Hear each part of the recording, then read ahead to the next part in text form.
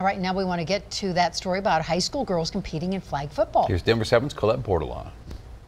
Win or lose, it's all about playing this game.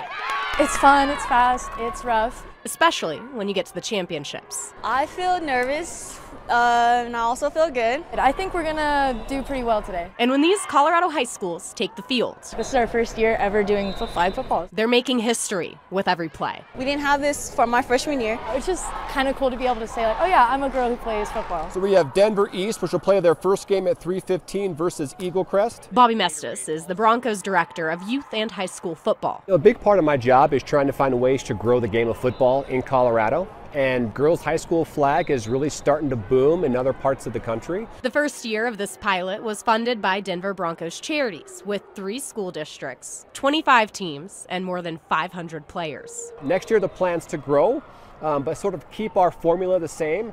And then hopefully by fall of 2024, we're a full sanctioned Shasta sport. Girls flag football is fully sanctioned at the high school level in 7 states, and Mestis hopes Colorado is one of the next on the list. Anytime you can give girls more opportunity to play a high school sport, that's a win. Men can't just always have that one sport. With these teams leading the way.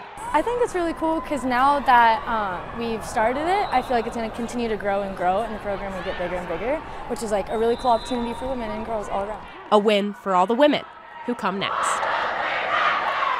Colette Bordelon, Denver 7.